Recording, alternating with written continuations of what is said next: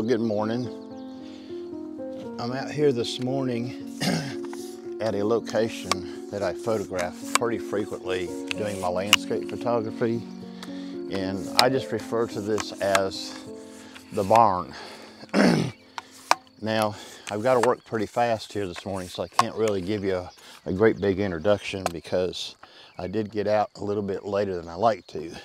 Sunrise is about 20 minutes from now. And this is when the best light happens on a scene like this. So I brought the Nikon Z8 out this morning, and I'm going to put the 14 to 30 f4 lens on it because I need an ultra wide for this scene to shoot this correctly.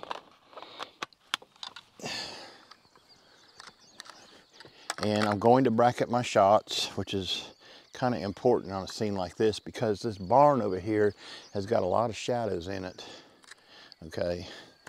Now, one of the things you want to do first off is get your composition right. And I'm going to step over here a little bit. And I'm going to see if you can see me. Yeah. As you can see, the sky is coming alive, okay? I'm gonna dial in my exposure. I'm gonna make sure bracketing is turned on. It is. It's turned on for 5 shots. I'm gonna make that a 1.3 increment just because I want to. I'm gonna use the 2-second timer, and it's set up for 5 shots. And I'll show you that in the computer at home. I really gotta get busy right now. Because we don't have a lot of time. The light's changing very fast. I love how the light's hitting that cloud up there. I've already lost the sunlight on the horizon I had a minute ago. Like I said, this stuff happens really quick. You got to be on top of your game. Now, one of the problems with this scene, and I can't do anything about it, there's a telephone pole with telephone wires running across here. So I'm probably going to have to take care of that in Photoshop, but I haven't quite found the composition I want. The biggest thing is I've already got some side views of this barn. So my base exposure is 1 second at f11, and I'm using ISO 100. Now I want to shoot some of these at ISO 100. This camera is ISO invariant. I'm going to run it up to 500 ISO, which is the amplification secondary mode of this sensor, and see if I can notice any difference in the photographs.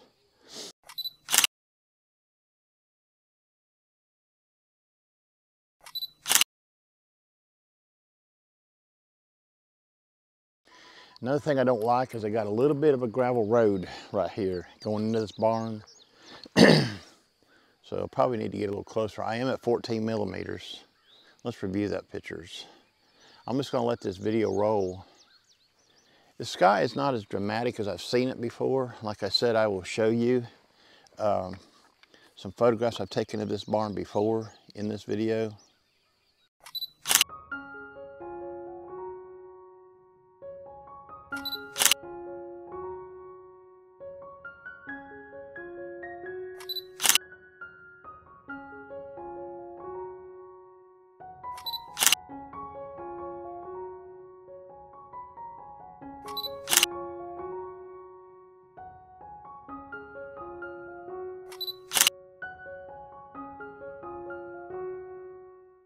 Now I notice I come here almost every morning, okay? I come down here on my way to work, especially in the month of July. Man, it's really changing quickly up here. I wish I had a little bit wider than 14 millimeters so I could get a little closer to this barn. We're just gonna keep shooting. Anyways, what I was about to tell you is in the month of July is when you're gonna find your best sunrises, I think. That's when the summer sky is alive. So I stalk this barn, for lack of a better word. I come down here and drive by this barn every morning on the way to work. I always get up, look out the window, have my bedroom window to see what kind of clouds there are. So there's a lot that goes into landscape photography like this. It took me a long time to find this location, and I just found it by driving around looking for a good area for a sunrise. So like, for example, here, this is facing east this direction. So I got a clear shot across this field with a tree line that's just right at the horizon level that really isn't hindering me. So I got a really good vast view of this sky, okay, what's going on. I'm gonna keep shooting here. And I've got it's setting automatic right now. So you want to have a good clear view of the sunrise, or if this is a sunset, you'd like to have a clear view of the sunset. Now over here, this is not a good location for sunset, and I'll show you why. Over here, there are trees to the west. So as the sun goes down on the horizon, you would not see that as well. But although it would be an interesting location to have a sunset.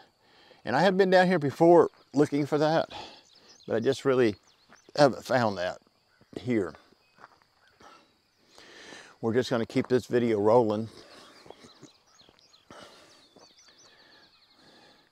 So I'm at ISO 500 f11, and I'm shooting at 1/6 of a second. And we're just kind of checking out the noise a little bit on these photographs. Yeah, the sky is okay. There's not a lot of clouds on the left side here. There are some accents over there. I want to kind of move a little bit. I'll take you with me here just a second. The sky is changing again.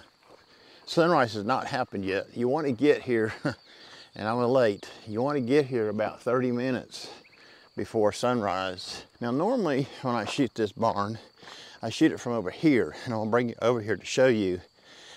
There's a sign on a post right here that says private property, no trespassing. Okay, let me show it to you right here. And this is normally the location I shoot from, okay? So I've got a lot of pictures from this location. And I actually call this my no trespass barn because the sign says private property, no trespassing. And in this composition, I don't have that driveway. And I can also see there's a little building right behind the barn, kind of got like a reddish brick on it and stuff. So I can see that over there. Boy, the sky is it's really dulled out right now. I want to take you over here and show you. See, this is what happens on a sunrise. You can see how much it's changed already. Okay, it's not as dramatic as it was. The cloud up here is disappearing. I'm using my iPhone 13 Pro to film this morning. That was another thing too. I want a minimalist setup for my videoing. I didn't want to have to fool around with the hand-holding camera, so I've got it set on my Ulanzi MT44 tripod. It's like a selfie stick. It extends. Right now I'm just waiting.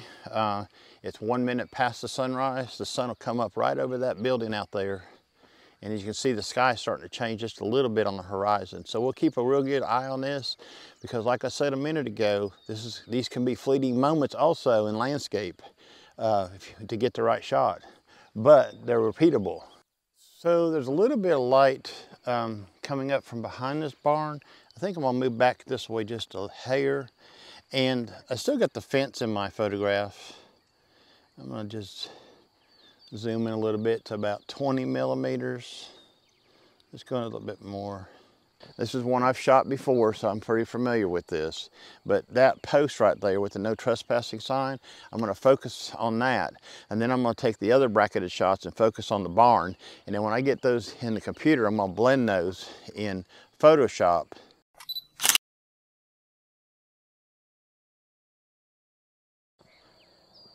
Another tip on this kind of photography is just because the sun has risen, don't pack up. You need to stay on location for another 15 to 30 minutes. You just never know what's going to happen. And another thing, if you're at a really cool place, make sure you turn around and look behind you. Not all the action's always where the sun's coming up. Some of the action can be behind you. So, you know, there's another tip for you. So I'm going to change the height of my camera, and I'll show you why in a minute. I'm going to take a photograph here and show you the difference between this height and how the post is in relation to the horizon. So what I did was I changed the height of the tripod in these three images. The first one was high, it was fully extended. And then in the second image, I went to a little bit lower position, and you can see how the composition changes and the post is higher into the horizon. And then on the final image, you can see where the post is all the way into the sky itself. I don't find this one pleasing at all. I really prefer the first one where the post was lowest in the area. Plus, the barn seemed to look better architecturally at the where the tripod extended up all the way instead of down all the way. So we're about 13, 14 minutes past sunrise. The clouds have really dipped low onto the horizon, and I'm not getting a lot of color right now behind the barn, mostly gray clouds. And I'm kind of waiting to see if something wonderful happens here. And like I said, the sun is probably up off the horizon by now, up above those mountains back there. So I'm gonna hang out another 5 or 10 minutes and see if something happens. But typically what happens at this point, once the sun gets up, it turns into a white light, a bright white light, and the orange and reds go out of it. So we're just gonna wait and see if something changes here. Yesterday, when I came down to this location in the morning, I noticed that they had cut the hay in that field over there. And I was really, really hoping that they were gonna bale that yesterday. And a bonus would have been if they left the bales in the field. That would have been great, because I would have never captured a photograph of this location with hay bales in it before. This is hay season in Tennessee, and the other day I tried to go out and I noticed they were cutting some hay in a field, and I thought, well, I'll go back this evening and get a sunset photograph of with the hay bales in the field. And from the time in the afternoon when they cut and rolled it until evening time, they took them all up and took them to the barn, so there were no hay bales left. That's one thing about hay bales. You got to be quick. These farmers don't leave them lay very long. You're lucky to find one overnight the next day. You're very fortunate to find that. Hey, one more quick tip before I go. I always keep my tripod this time of year in my car. That's one less piece of gear I have to take out of the house. I also take my camera and shrink it down to a small shoulder bag, okay? Let me go get that bag and show it to you real quick. So this is a So this is a Think Tank Mover 30, mirrorless Mover 30 bag. And what I have in this bag, okay, I'm very mobile with this, okay? I can just sling this on my shoulder. I can do street photography with it or whatever. I have the Z8 in the bag, okay? I have the 24 to 120 mounted, and I brought the 14 to 30 wide, ultra wide with me in this bag. I also have a remote shutter release in here, and that's it. I don't have any filters, and really, I should put an extra battery in here, but this is my mover bag, no pun intended, and I bought this just so I could do this kind of photography quickly, and I don't need to take my great big backpack with me every time I go. So leave the tripod in the car, so when you go out every morning, it's always in there. In fact, I have both my tripods in the car. You can see she's up now. It's almost 30 minutes past sunrise, so it's done for. So let's go home and get some coffee.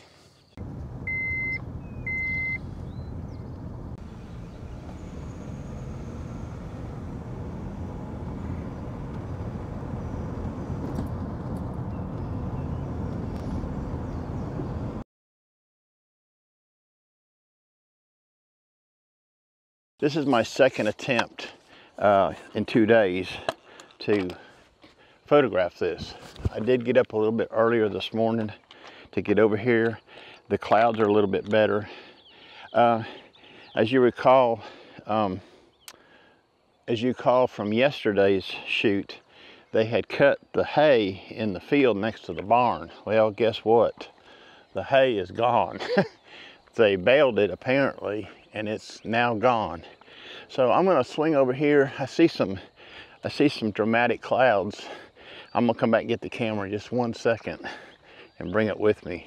I'm gonna try for a different composition today. Sorry about that. I left the camera over here. I got the Osmo Action 3 running a time lapse. It's mounted to the car. Let me take you over here. So I've set up further down this direction from yesterday. Let's call this part 2 of the video, since it's day 2. And this is what I'm looking at this morning. And it looks a lot better than it did yesterday morning. I love how that cloud is coming this way. The sun is really beautiful today. I am at I'm going to change my f-stop today to f8. And I'm going to bring my ISO back down to 100. Okay. Yesterday I was shooting at ISO 500. My base exposure is at half a second at f8. And so you got bracketing turned on and vibration reduction is turned off. 5-second timer instead of 2-second timer. Here's the first series of shots.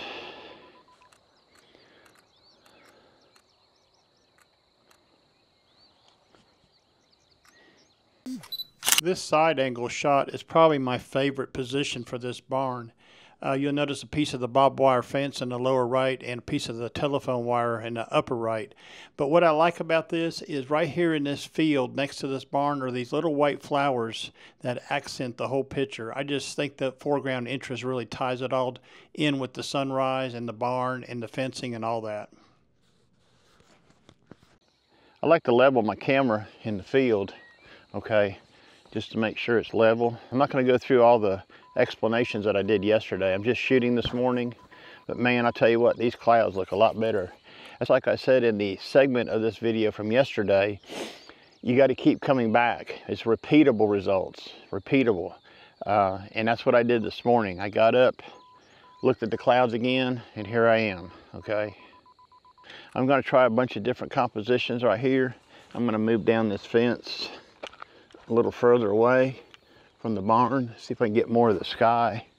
There's my car parked out in the road, and we got to move right on down here by this telephone. We're about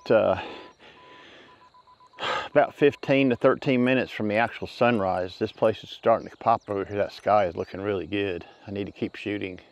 I hope you can see that in the camera, what I'm seeing. It's really beautiful this morning. And in this image is another side view, but the sky was more vibrant. I did leave the fence and the telephone line in there. I would normally crop this out if I was going to post this image. And then the next clip, you're going to see a short time lapse I did with the Osmo Pocket 3.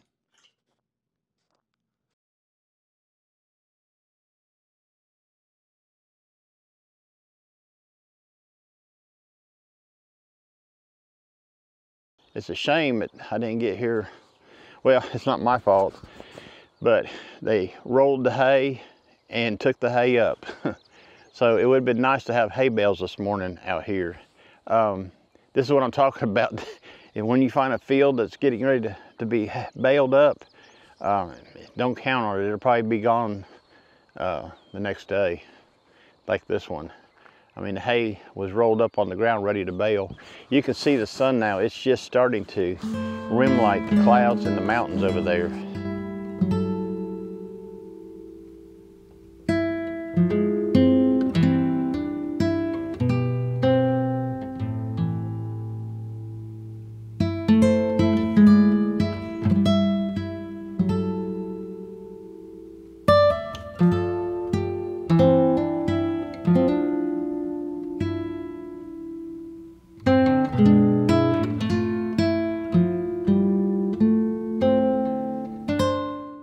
Well, that's gonna about do it.